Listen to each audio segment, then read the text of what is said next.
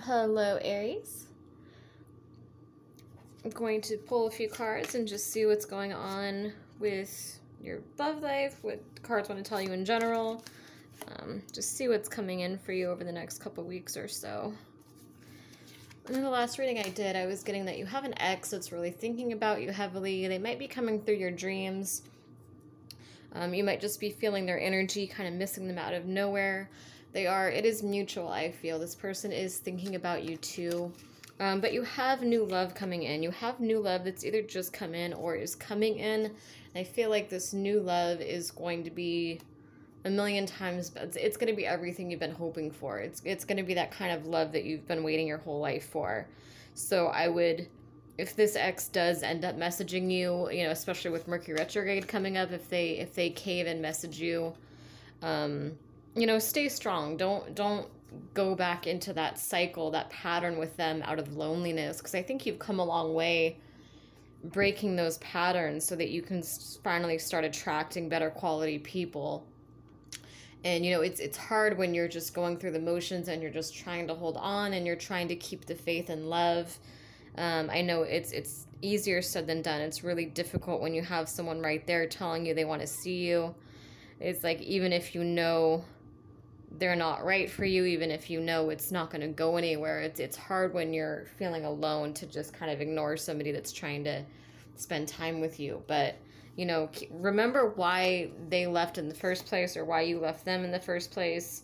You know, don't romanticize it. Really be honest with yourself, and during Mercury retrograde, really try to rise above the loneliness and don't get sucked back into that cycle. Because like I said, you've got a new person that's either just come in or coming in, and you know, they're not your usual type. It's not going to be like the exes that I think you had a pattern with people in the past. You had exes that were all kind of in the same energy, and I think that I feel like you've kind of leveled up. So this new person coming in would be just so much different than any of your exes would be. So I would hold out for that if I were you. I would stay strong and keep working on releasing exes and releasing those patterns, and don't get sucked back into a toxic cycle. I saw the World card kept wanting to come out when I was shuffling earlier for you guys too, so I think it's you know, I think the World card is saying that you've completed that cycle.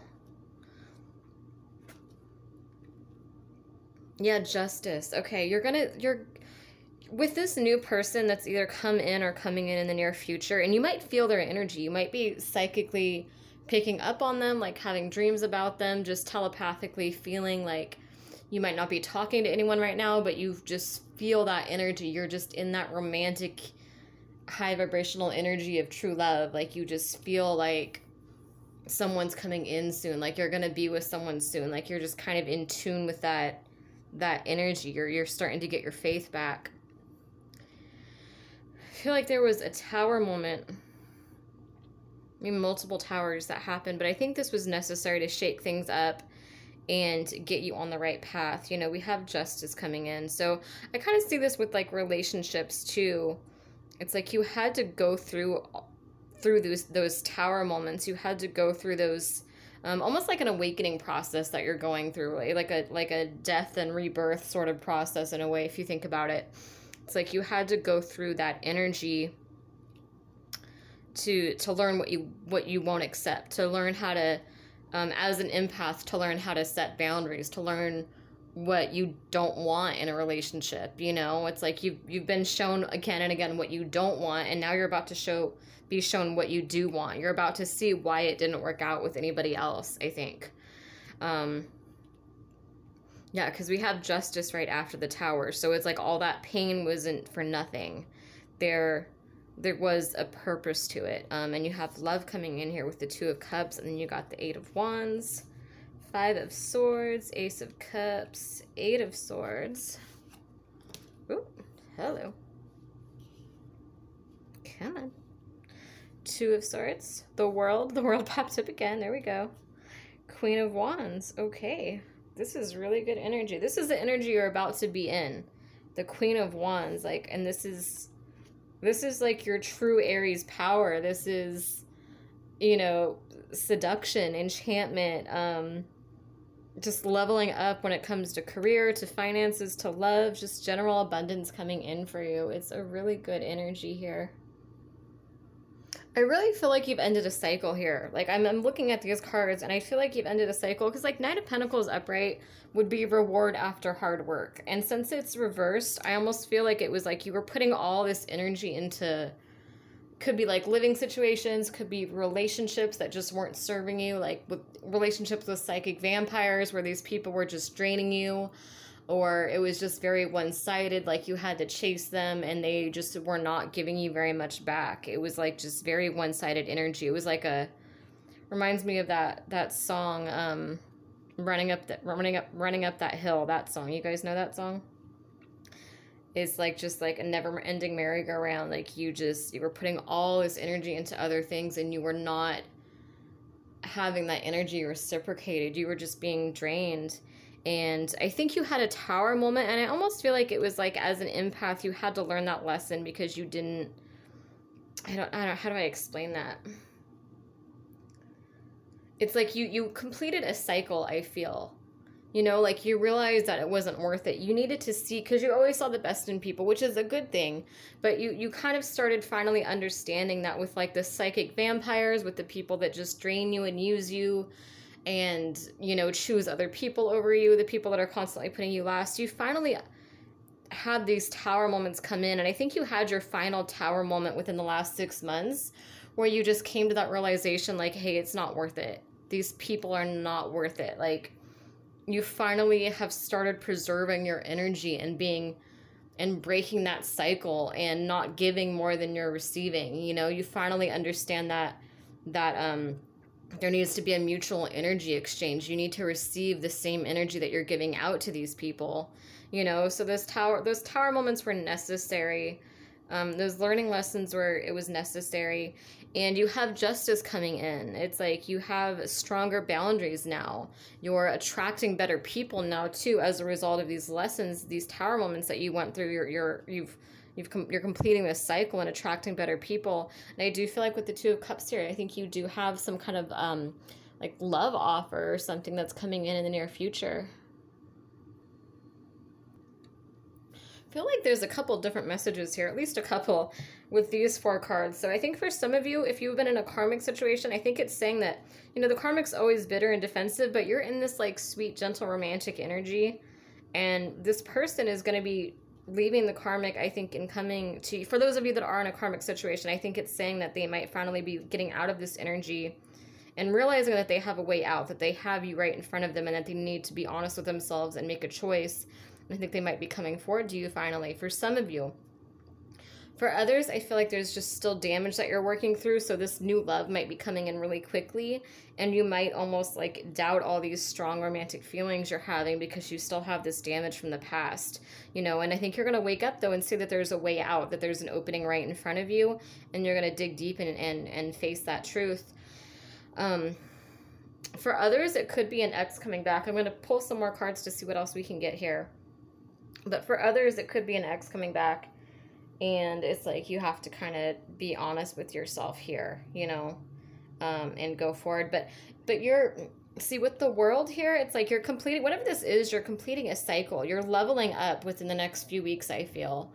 And I mean, the timeline's different for everybody, but I think you can feel this energy that things are just about to shift for you pretty drastically, that you're coming to this new cycle with career, like maybe a job offer, with love, like new love coming in, someone from the past returning. Like, I think that you can feel that your intentions are about to finally physically manifest, you know, especially with this Queen of Wands energy. It's like you're getting into this like passionate, yeah, we got the Sun here too, like this passionate, charismatic, just owning your power, just like you're stepping into your power more than ever. You're making the world your oyster here. The Magician, yeah, it could be magic that you've been doing that's finally manifesting as well. Ace of Wands reversed. Queen of Pentacles, yeah, we have some major energy shifts here. Queen of Cups. See, I like how there's all 3 queens on the board. It's like, ooh, King of Cups. Queen and King of Cups. It's like this emotional, yeah. See these two? It's like this emotional new start, kind of. Oh, I'm gonna put them.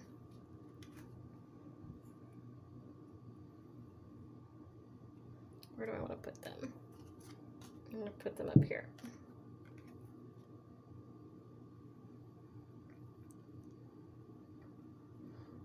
Yeah, look at that. That's really good energy.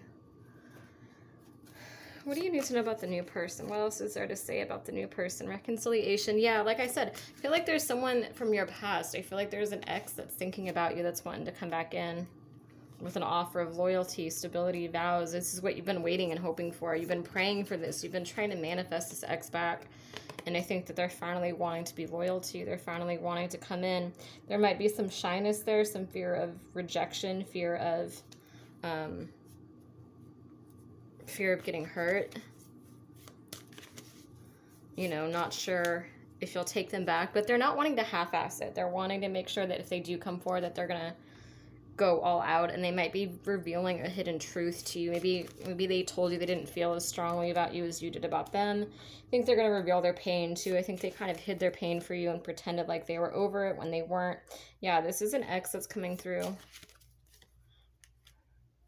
They've got some hesitation and mixed feelings still. I think they're just not sure how you feel, because I think maybe it's been a while since you've talked. I think they also are still afraid of commitment. Yeah, I think they are still a little bit afraid of commitment. I don't think that they've really, let me level this out, sorry. I think there is some commitment fear. I think that they might also just be aware that your energy is moving on. They might be kind of aware of this new person that's either just come in or coming in, and so they're not wanting to lose you. And so it's like they might be wanting to come forward even if they're not completely ready. Let's see. But you're leveling up. Like, you've got something new coming in. And I think it's in multiple areas of your life. I think it's with career and finances in your life path. And also with love. I don't see it as just one thing. I see it as you really, really getting into your power with this Queen of Wands here. And I think that this would be the new person, the King and Queen of Cups. Let me see what I can channel here. The King and Queen of Cups. Yeah. This is an emotional connection. This is someone who's willing to be vulnerable, willing to be honest with you, willing to be open with you. I don't feel like the ex was necessarily a bad person. I think that they were just too afraid.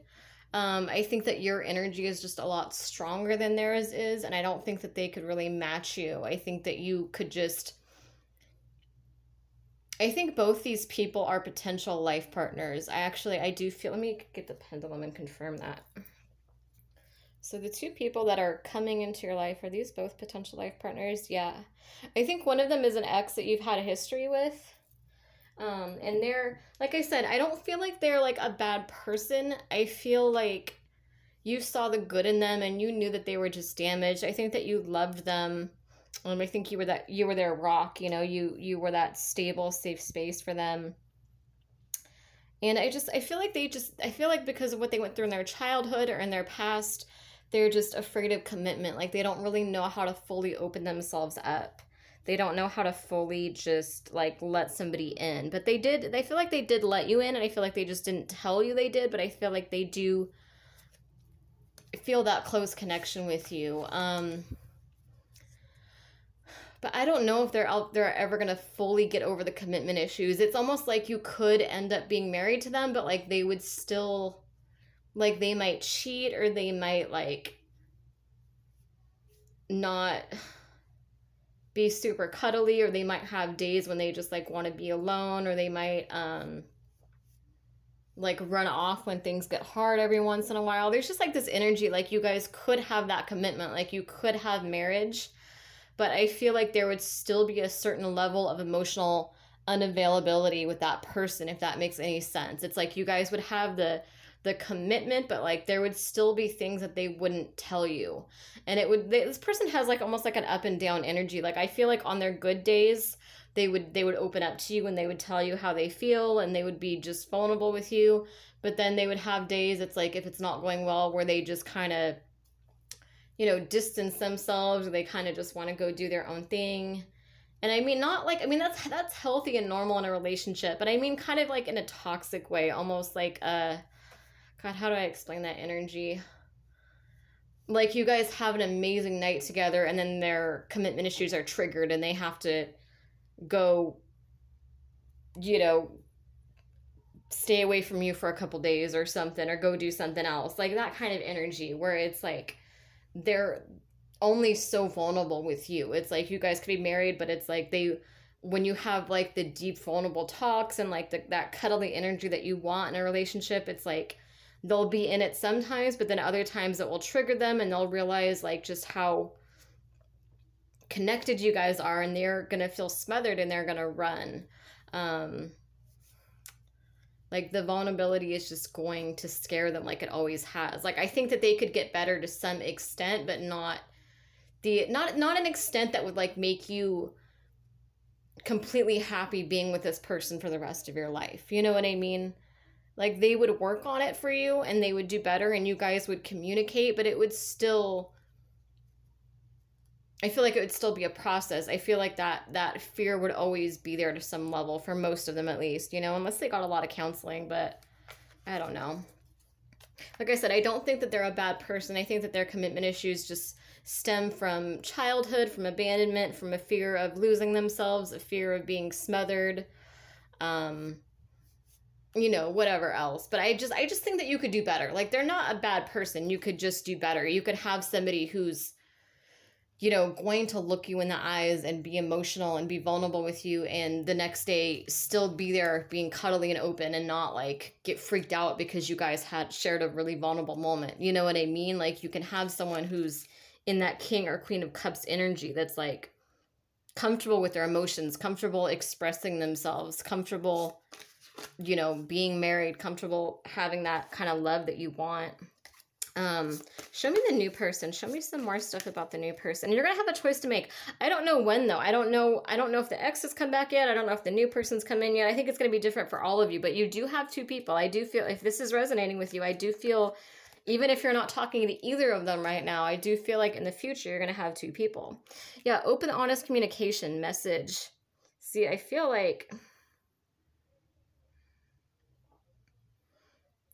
this person here, this King or Queen of Cups, like they would be honest with you. They would be open. They would be, could be someone that's watching you too on social media.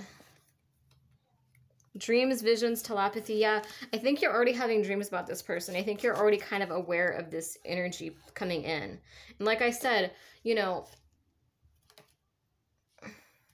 see, they might have hesitation and mixed feelings because they might be kind of watching you and like not sure what's going on with you, not sure if they have a chance.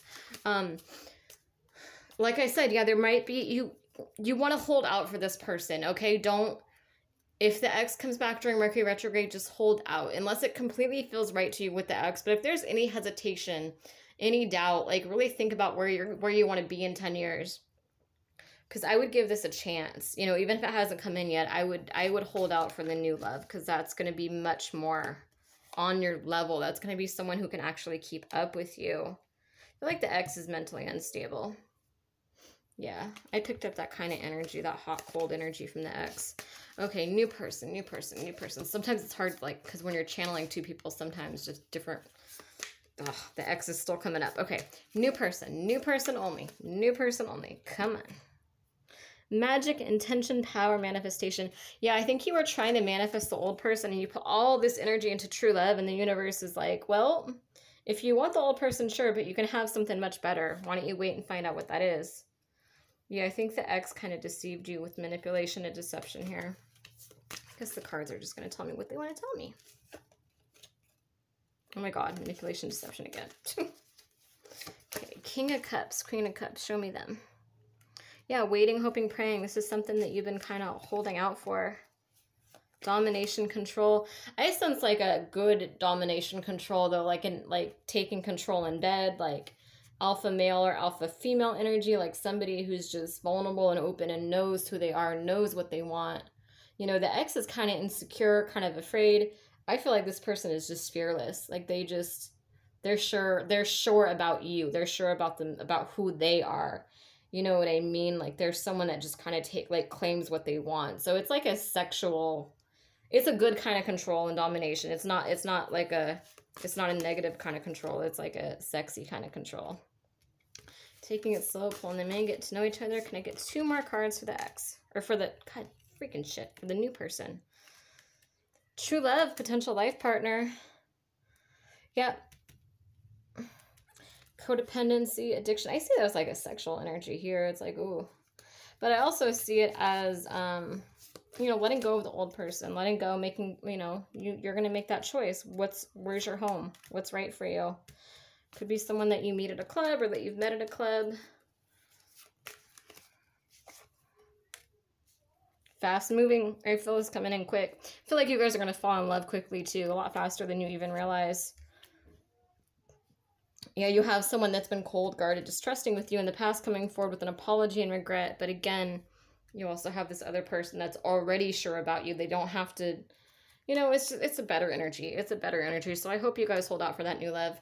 I hope this resonates. I do paid private readings. So if you're interested in that, contact me. My email address is below. And if this resonates, please go ahead and subscribe. Thank you for watching. And any donations to my channel are appreciated too. My PayPal link is below. Even just $1, it all really adds up quickly. Thank you guys.